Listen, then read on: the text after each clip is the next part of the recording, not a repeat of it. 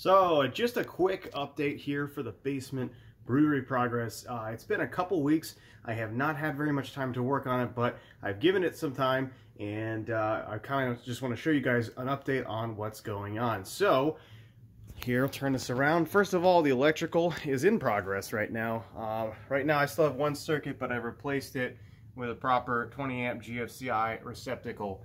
I am in the process of working on splicing that out and running it to new regular outlets that'll be protected by the GFCI. And those are going to run over here. I've got one box installed on this side. This is going to be the box that I use for the hood and controlling the system. And it's up high because this is the vent to the outside here. I've marked out where I'm going to put the duct. But also this is actually at ground level here. So if I want to, and sometimes I do, if I want to brew outside, I can cut a little hole up here and I can run my system and just plug it right into this outlet right on the side of the wall really quickly and easily. So that's going to be kind of, that just kind of be there so that I have that flexibility. So next, I'm going to be running my Romex from my following outlets, basically just down to this one, come back up alongside this existing stuff here, down to a couple spots over here and over here, just where those little pieces of wood are. And then got all of my equipment here, got the filming stuff here. Not much filming going on right now, obviously, outside of my cell phone here, but it's really coming together slowly and surely. And then here we have some new stuff. So I have this stainless steel table that I put together that is really nice and solid, and I think it's going to be a nice addition to things. And then here we have the fan, the actual hood that I'll be using. This thing's pretty big, and again, it's 1,000 cubic feet per minute fan. Should be enough to suck out all of the steam and odors and everything. And that's going to be mounted up on the wall here. I'm going to run some wood to mount it both horizontally and vertically. I've got the louver here and the vent for the outside air, and then the duct down here. And again, just in case anyone had not watched the other video, I will be opening this window to provide return air so that we don't have any issues.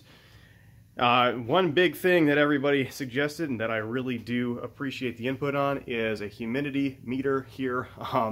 Yeah, it's at 52% right now, which is relatively normal. It has been wet the last couple of days though. I think the average down here is about 48 to 50, so not too crazy. But yeah, that's kind of where things are at right now. Yeah, I'm excited to kind of get things going. I'm hoping that once these outlets are in and power is successfully going through them safely, and I get this hood set up, I can actually start brewing down here. Now, I don't have anything done with the sink yet, so I have not tapped into these lines yet. I don't plan on doing that for a while. I'll be running a garden hose through this window here in order to provide the cooling water, that I can then just run back up and out through the window to the storm drain, because it's just water, so that should be fine. And again, with the hood, I know a lot of people were asking me about why haven't I looked at a steam condenser. Yes, I've looked at a steam condenser. I really would love to have a steam condenser. It's actually probably the optimal option here. But the issue is with the claw hammer system, it doesn't fit it. There are no commercially available steam condensers that fit on the diameter of the claw hammer system. Hey Kyle, maybe it would be a good idea to make a steam condenser. That would probably help. But regardless, this should get the job done. And, you know, that's just kind of the way the cookie crumbled there. I know there is one where you can drill into the actual lid of the claw hammer system.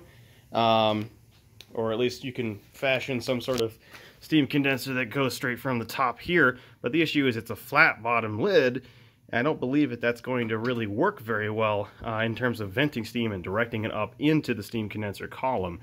Plus, I'd also really have to get the water set up and getting that going. So that's just the reasoning I have right now. But yeah, that's where we're at.